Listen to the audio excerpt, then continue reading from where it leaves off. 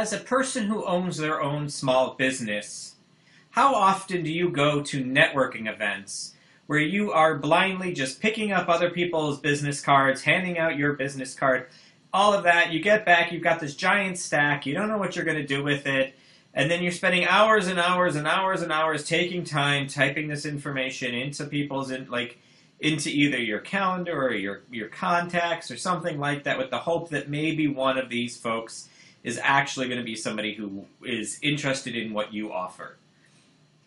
My name is Sean Adams. I'm the Chief Passion Officer here at Financial Freedom Funnel, and I'm here to tell you, stop doing that. Stop worrying about carrying your business cards.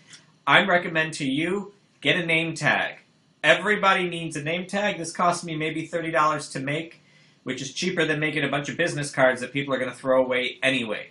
What do? Very simple. I ask people, if you're interested in what I want, go ahead and check out and learn more. And on my name tag, it either has a text, so they could just pull out their phone, because we all know everyone's using this thing nowadays. They could just get on their phone, send a text message to learn more about what it is that I have to offer.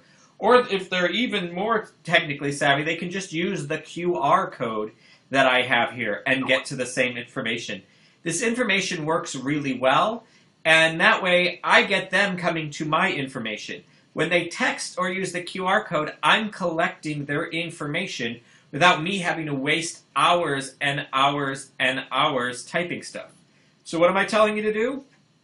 Get rid of your business cards. You don't need them. Instead, you need a way to collect information digitally so that it already is present.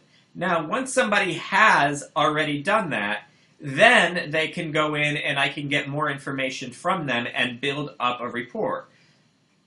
What I've learned as somebody who's had their own small business, had lots and lots of success, and lots and lots and lots and lots and lots, 6-7 figures of debt failure, is that I spend too much time, or I have in the past, before I automated and simplified, spent too much time doing a lot of stuff that wasn't moving my business forward.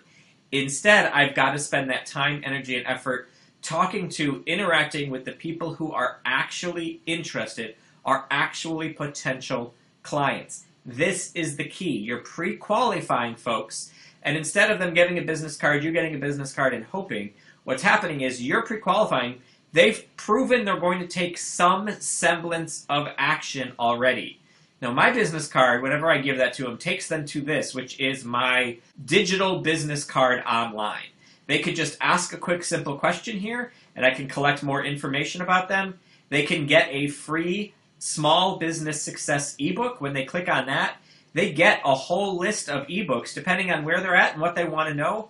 They get to choose which of these they want, and they're getting something beneficial and helpful from me in this way that then they can know, like, and trust me because I'm giving them a value and I'm not trying to sell them anything. They also could actually just request a complimentary consultation with me. They could just hop right in and get themselves in my schedule so that we could have a one-on-one conversation.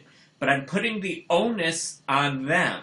If they're serious about working with me, and if my elevator speech, my conversation at a networking event is right and effective, they're gonna want to work with me, then I don't have to worry about doing all of the legwork of following up. They have to decide what that next step is. Either they want to get to know me better by going with one of the free ebooks, they've just got a simple question that they can ask away here, or they're ready for that complimentary consultation so they can get into more information quicker, faster, easier.